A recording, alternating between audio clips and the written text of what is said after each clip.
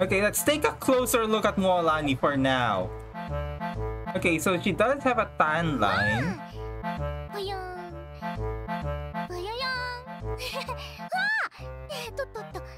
Yeah, okay, the tan line expands.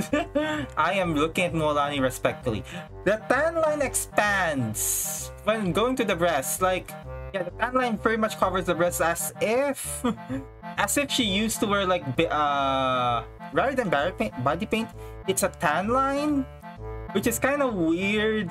Also, I can't find the... Okay, there's the other part of the bikini line. Oh gosh. So there's the other part of the bikini line. So yeah, and then there's this things that the one that keeps convincing me that these are not tan lines rather than body paint is this thing. Like, if it's actually tan lines, why those intricate patterns? I think she just partied too hard one day and that's why she got those tan lines.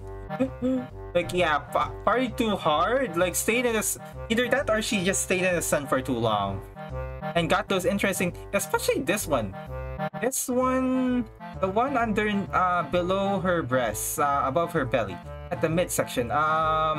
Very intricate, like it's done on purpose. And then there's also marks on her shoulder.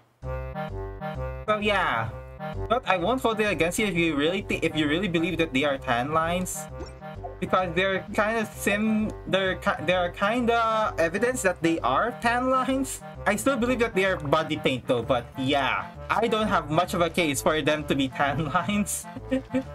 Like, if you say they are tan lines, then I won't hold it against you.